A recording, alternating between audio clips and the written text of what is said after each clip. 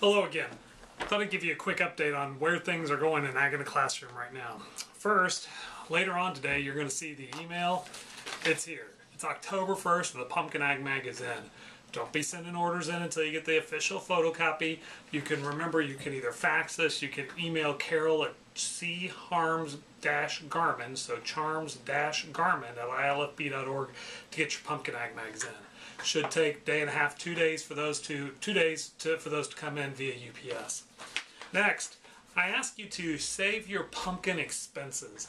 One of the things that the foundation does is they go out and they request grants. And one of the new grants that we got for pumpkin was to show that at the county level, you guys are spending money on this as well. Right now, I've got 7 counties that have shared $1,000 worth of expenses. I need to be able to prove $5,000 worth of expenses, so if 7 have already spent $1,000, if I could get the rest of you, the other 63 of you, to come through with a couple expenses that you do with something related to pumpkins. Remember, these are not reimbursable items. What I'm going to do is I'm going to keep track of this, keep a copy of the receipts, and share that with our funding sources. So please email those to me, or you can fax them to us as well, but you can email them to me. We're trying to move everything more toward electronic, so I'm always going to remind you, please update the coordinator directory. It's under coordinator, under the county support forms. That's up there. We got a number of teacher grants in the last day or so, so thank you very much for your help in promoting that. I want to share with you that on December the 8th, Sunday, December the 8th, Peggy Thomas, the author of Farmer George Plants a Nation, she's going to join us at the IAA annual meeting in downtown Chicago. She'll be there all Sunday. We'll have an autograph session, so we'll have new copies of the Farmer George paperback book available for $4.50, and she'll be there to sign them. Then that afternoon, we're having a special teacher seminar with Peggy Thomas at the Chicago Teacher Center. Pretty excited about that, so watch for that. If you are going to be at annual meeting, we're going to ask you to go and register as well. It's on Sunday afternoon. There's not a lot going on in annual meeting, so you could come and join us. Or if you know teachers that are going to be there, this should be fabulous. I'm really excited. Peggy Thomas asked me just to read the rough draft of her next book about Thomas Jefferson. So I can't wait until we have Thomas Jefferson, Farmer George, and the Lincoln stuff that we have put together, all pulled together for a grant experience. The Illinois Library Association Conference is coming up at the end of this month, October 31st and November 1st. We've already got the 2014 reading series put together, and the theme this year is Pause, P-A-W-S, Pause to Read.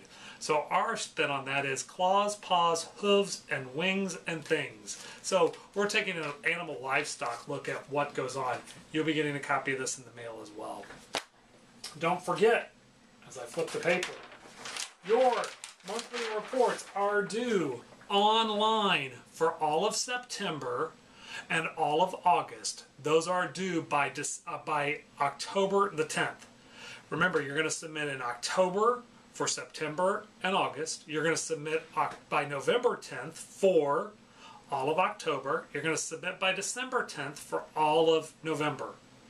Then what you teach in December and January, we'll submit in February, then again in March, then again in April. So if you take that a month at a time, those 6 times, and fill that out online, remember, I only need the number of students and the number of teachers that you reached. We still are going to encourage you to fill out that other form and keep just for yourself. All right? So that's due October 10th. You've got 9 days to get that thing filled out.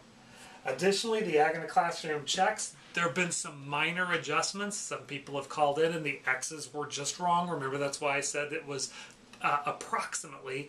Everybody is still at approximately the same number. I was able to round up and spend exactly $500,000.03. So I personally made the 3-cent contribution. So we've got that all coming in. We anticipate those checks being mailed on or about October 15th.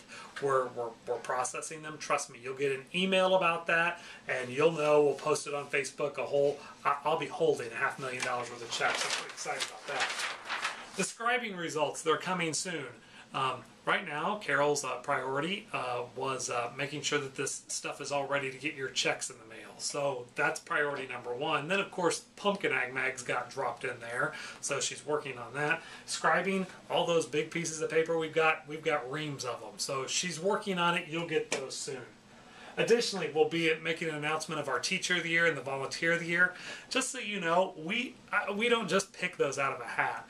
I submit those to other states. Other states actually judge our material. So they've been judging them, and I hope to have results back soon. Probably the next announcement will be our teacher results and our Volunteer of the Year results. I'll plan on doing a video about that as well. And finally, the AFBF White Reinhardt Mini Grant. That is due October 15th as well. Typically we have 5 to 7 counties that win the $500 award. Right now I've heard from 2. Cook and Kendall County have both submitted theirs. Think about it. If there's something that you'd like to do, that's due to me by October 15th. So make sure you get that in. All of this information is online under County Resources, under County Support System, so go there and pick that out. If you have any questions, you can be sure to call us, but be looking for your copy, your email about the Pumpkin Ag Mag. We're pretty excited about the new stuff, but be looking for that coming shortly.